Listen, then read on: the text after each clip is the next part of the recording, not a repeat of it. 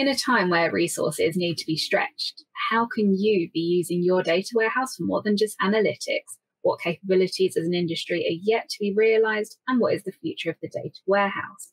Today, I'm joined by Matt Lovell, Global Director of Data and Insight at Pret. So hello, Matt, and thank you for joining me today. Now, many of you are aware of Pret, myself included, as a wonderful place to pick a cup of coffee and a lovely spot of lunch. But we're not here to talk about food. We are here, however, to discuss data, and more specifically, data warehouses. So before we delve into the topic, Matt, do tell us a bit about your role. Sure. So, I'm our Global Director of Data and Insight at Pret. So basically looking after everything to do with data, from kind of how we source data and ingest it, to how we govern and protect it, all the way through to what we can do with it from an analytics and reporting perspective. Also, how can we drive actions off the back of that data? So it's kind of an end-to-end kind of role working globally. So a lot of people won't necessarily be aware, but actually Pret, while very much a British tradition, actually exists in the US, France, and Hong Kong as well, alongside a range of smaller locations with franchises kind of worldwide. So it's very much trying to support all of our markets to get the best and to be able to provide that amazing fresh food that everyone loves from us. Well, firstly, I didn't know that it was as global as you've just mentioned. So you certainly do learn something new every day. And then talking on global, well, not so much global, but generally with Pret, as much as I do love to believe that a data warehouse is quite literally a warehouse full of data, which it is in part, it's in fact, as we know, a system used for reporting data. And so do you feel that you're using your data warehouse for its maximum value? I think we're progressively getting more and more out of it. I think when people start talking about kind of data warehousing and data lakes and things like that, you can end up getting a bit unstuck on both kind of naming conventions, and actually these days there isn't the differences that there once were. We largely work with a data lake, but actually it's much more structured data than kind of the lakes of the past or the swamps of the past that people refer to, were of just dump everything in and we'll deal with it later. We have quite a good process for getting that data in and going, actually, we understand what the data is and we understand kind of how to interact with it and use it effectively. So that's really, really important for us. But the key thing for us is actually a data warehouse is exactly what you said. It's basically fundamentally, where do we store our data? And fundamentally, if we put our data in a place where people can use it and it can facilitate things, it can power so many things. It isn't just a case of, a single place to dump everything, but actually it can generate reports, it can be used for analysis, but it can also be used to drive activities. So simple things like we have major production runs every single morning. So all of our fresh food is made that morning from about 5 a.m. so that it's as fresh as possible for our customers. Now, obviously, we can't anticipate the exact number of people that are going to want a tuna niçoise salad or one of our particular kind of rye rolls or things like that. So there's a constant need to go, actually, do we need to make more things throughout the day? Now, historically, how would you do that? You would walk up, have a look, go, oh, we're running out of those on that particular Langer, or kind of we've seen those things go through. But actually, we've got that sales data running through. We know exactly what we made in the morning. We know what's out on our shelves. We know what's sold. So actually, how do you use that information to be able to power things, to be able to advise the teams? By lunchtime, you'd normally have sold this many. You sell this many over lunch. You're running short. Can you pack X number of additional ones? Because as much as all of Pret's food goes to charities at the end of the night, if it isn't sold, we still want to minimise the amount of waste that we end up having, sort of thing. So it's trying to make sure that we make the right sort of amount of food. So that's just one example of how the data within our data warehouse can actually power a decision making for the business, and that can work across all manner of things. If I think back to kind of a previous incarnation, old role, a lot of kind of airports and train stations do huge amounts of stuff by being able to identify when people say their toilets are dirty through the kind of smiley faces in those toilets. And it's how do you start to use that data in closer to real time to actually go, actually, it can inform decisions. And And similarly, how do you use that data to help people to make decisions? There's so much going on that where people go, oh, I wonder if we could forecast what will happen with this over X period of time. The data's there for people to do it. It's just about structuring it in the best way and trying to anticipate use cases that people may have for it so that you can build your data out in a way that more easily facilitates that. So it definitely sounds like you are using almost the full capacity of your data warehouse. And I guess, do you find yourself almost reevaluating or looking into making sure that you're using it for that maximum value? I mean, are you having constant meetings, or is this more of just when you feel like checking in, you sort of maybe check in with your team? I think the advantage we have is there are a number of kind of governance forums within Pret that people have an opportunity to kind of come to. There's also a lot of showcasing what we've done. So we're never short of people coming back to us and saying, could you do this? Or do we have the data to do that? And I think that's been a really nice shift I've seen over the last probably kind of 4 or 5 years across most businesses, is you had a point where there were people that took the data seriously. Fundamentally, they were largely from data teams or finance teams or technology teams, but actually a lot of the rest of people just assumed that things weren't available.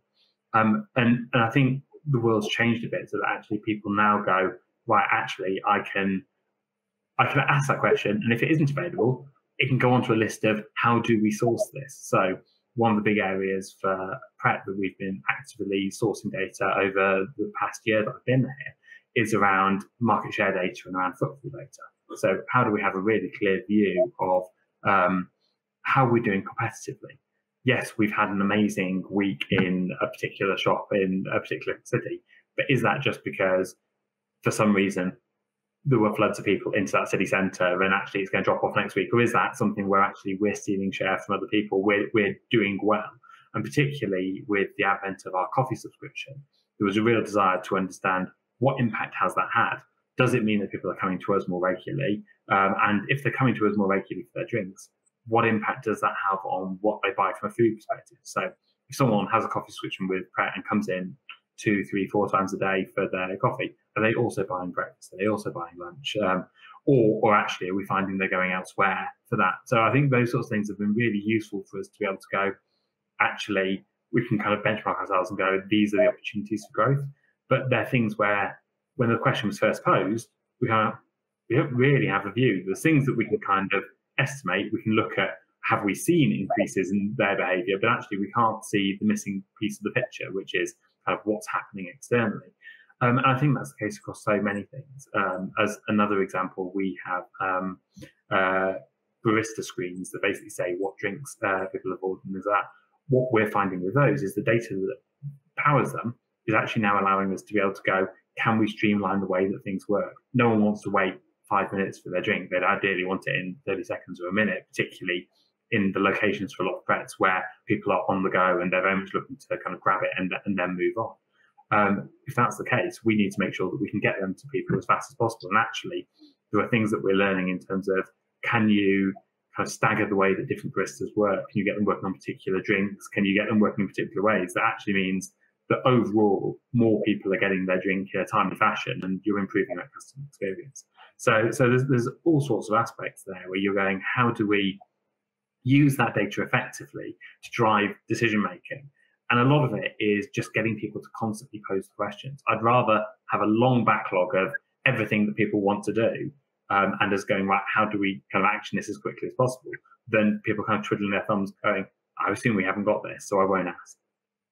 No, it's great because it sounds like you do have everything running from ground level and behind. And you very briefly touched on this in terms of other businesses. And I'd say from your varied experience across various industries, are you starting to see a pattern in maybe how different organizations are using their data warehouses? Yeah, I think so. I think there has been a lot more focus from businesses on going, we have this data, how do we set it up in a way that is much more actionable? So for us, that stretches from things like self-service. So basically, how do we enable anyone across the business to be able to go in and pose questions of the data in a way that's easy to use?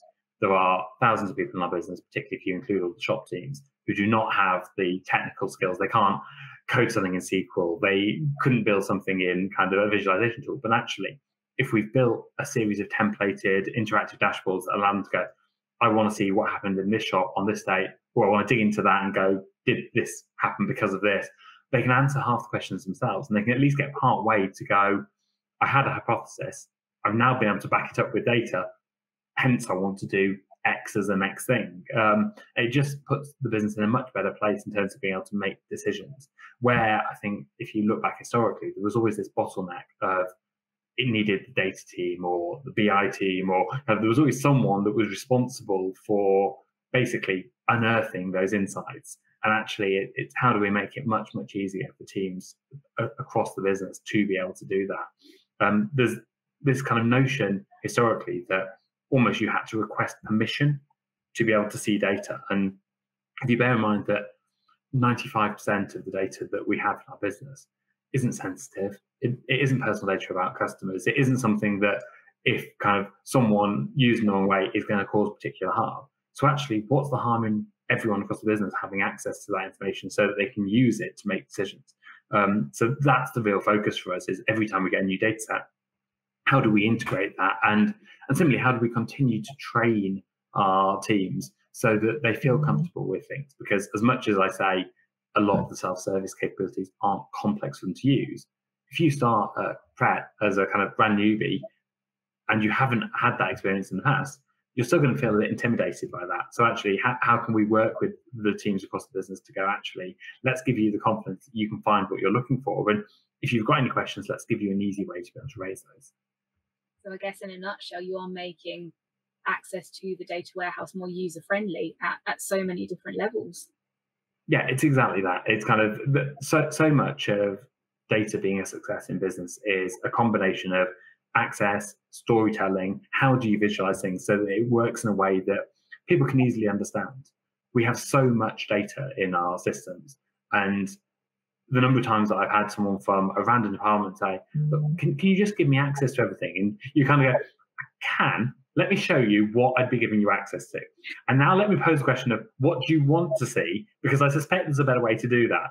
In that there are some people who will go, actually, you know what? I'll take the raw data because I can play and manipulate that. And there are pockets of our business where you go, oh, I've actually uncovered someone who is far more technically savvy than we kind of anticipated. And actually, fantastic. Let's get them building their own things and interrogating things. Because the other aspect with a data warehouse and kind of data stores more generally is the biggest problem that a lot of businesses have is they are underused.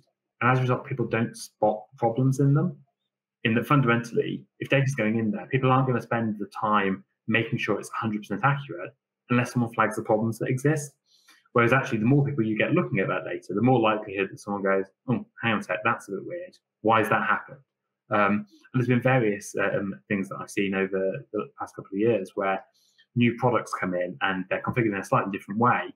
And actually, if someone hadn't been instantly wanting to go, that new thing that launched last week, how's it performing? And go, that's weird. I can't do what I'd normally do with this. It means we can solve it straight away. And actually, within kind of hours of someone spotting a problem, it's fixed and no one else has that issue. Whereas historically, it would have been something that someone uncovered 6 months later. And actually, unbeknown to us, it may well have been powering all sorts of other reports. So it's trying to introduce, though, that kind of governance approach and that change approach to be able to go, actually, if anyone spots something that's a bit odd, tell us. Because the sooner we can make it right, the less impact it has on everyone else. So there's so many advantages to giving people as much kind of access and visibility to that picture as they can. It's definitely nice hearing about giving access with that element of governance. And it also sounds that perhaps you do need an element of curiosity to be able to use your data warehouse to its fullest, because I suspect lots of data goes unnoticed or unused and just maybe sits there until someone is maybe a bit more curious and stumbles across that element of data. Oh yeah, absolutely. I mean, there are so many data sets over the years that I've had conversations with people and they've gone, have you thought about, and it's something that no one had even gone, either that even exists or I could connect that with that. And it's kind of, the world becomes your oyster. And obviously, as you start to extend things out, there are aspects that you have to consider. So we have a data privacy officer who kind of is constantly monitoring what's going on to make sure that actually we behave in the right way. Similarly, to me, ethics is a really important aspect that we have to kind of bear in mind, because there are things that you could start doing that you go, actually, that's probably not right. That's not what customers would expect. But there's also a lot of things where there are, if we know all sorts of things about what you as a Pret customer do, what you buy, what you like, things like that, are you really going to object to us going, let's tailor this and make it more specific to you so that you can have a better experience next time? I don't really think so. And so there's kind of one of those things where it's giving people that choice so that they can absolutely kind of, if they go, oh, that's a bit spooky, I don't want you to know that, there's an easy way to opt out. But at the same time, actually, people want an easier life. We had a recent example with our car where it went in for a service. The garage couldn't actually deal with it, so it went to another garage. Having gone through both those processes, it got home, and 2 days later, we got a note saying, oh, it's due for an MOT. And you just went, how in the world did either of those garages not pick that up and say, do you want us to do the MOT while it's here? And so as a result, it just ended up wasting time. And you just go, actually, if they connected the data up there and gone, actually, we've got these things logically through. I mean, MOT is a really simple one because actually they can do a search on any car on the government database and go, when's the MOT due? So you kind of go almost as it's booked in, why doesn't the system automatically do that and go kind of flag anything that's worth saying to the customer, would you like us to do X? And to me, those are just simple things where you go, if you can manage to engineer it, a customer's going to go, oh, that was a great experience, I'll use them again, versus going, that was a bit frustrating. They missed this and they didn't do that. And kind of, it's really simple things like that. So on our coffee subscription, one of the things that we're trying to work out how to engineer at the moment is things like if people order regular drinks, actually, can we help to inform the person serving them to kind of go, as they say, oh, I want a latte, you can go, oh, and you want it extra hot, or you'd like it with cinnamon on it, or kind of, how do you kind of build those things in so that people can kind of go, actually, my life's made much easier, and particularly with our click and collect offering, or as we refer to it in the US, Pret pickup, the more that we can kind of automate those things so that it's a single click to reorder, people are going to go, oh, it's so easy, why wouldn't I do this again? It's data with a bit of personal touch on the side, which I think is very important. And I guess you've kind of partly touched on this, but for anyone who are maybe not as far forward in their journey of data as you are, what would you say that maybe their key considerations would have to be when kind of building out their own data warehouse? I think the biggest thing is kind of trying to look at doing something as early as they can. If they've got data, get it into somewhere where it can be used and can be analysed. Even if you can't actually look at it going the kind of whole hog, is there something that you can do to kind of start to get people to be able to look at things? Because if you can manage to do that, you can suddenly make it much, much more effective. The other aspect I would kind of flag to people is you don't need to kind of boil the ocean. Try and do something that's relatively simple in the first instance, so that you've got the core data set and you can start analysing it. People kind of go, oh, let's try and ingest everything to the nth degree. The other aspect is there are definitely more and more data sets where you go, if I want to ingest this, it becomes more difficult to govern. When you start talking about things that kind of are available in real time or things like that. A prime example for us is kind of anything that you get from things like kind of social media comments, things like that. If you try and kind of categorize and sort and kind of turn that into something really useful up front, it's probably not going to work. If you accept that some of the fields that you're going to get are going to be free text and you'll need to deal with them at some point, but actually capture them in that vein. And yes, it's not something that people can analyze to the nth degree from day one, but actually it's something that you've at least then got there. Because the biggest problem that a lot of businesses have is that their immediate thing is, oh, we don't have that data. And a lot of the time it isn't, we didn't have the opportunity to get that data, it's just we never thought about it at the time. I think the other aspect is kind of thinking kind of future-wise. Everything these days is in the cloud. And so therefore kind of try and avoid building a kind of standalone database, data warehouse that sits on a server in your offices, because you're just going to end up making your life difficult. Whereas actually it's so easy to connect, whether it's into Google or AWS or Azure, and relatively cheap in the first instance sort of thing. So actually just getting yourself set up and going, actually, let's just try pulling some of this data in and start getting to a point where we can do things. I think the other aspect is just a lot of companies will go, well, I haven't got anyone that knows how to do it. And I think one of the things that I found of late is there is so much available to people in terms of opportunities to learn, whether it's the kind of wealth of course of things like LinkedIn Learning, all the way through to all of the apprentice opportunities that there are. And fundamentally, there are some amazing apprenticeships out there where people can learn a lot of the basics to make themselves be able to do all sorts of things with data. And actually, you position that to kind of some of your more junior members in any team, and they'll see it as a real opportunity, because most people see that kind of they're going to need to use more and more data, and even if they don't want to become a data specialist themselves, at least having that understanding gives them an opportunity in the future.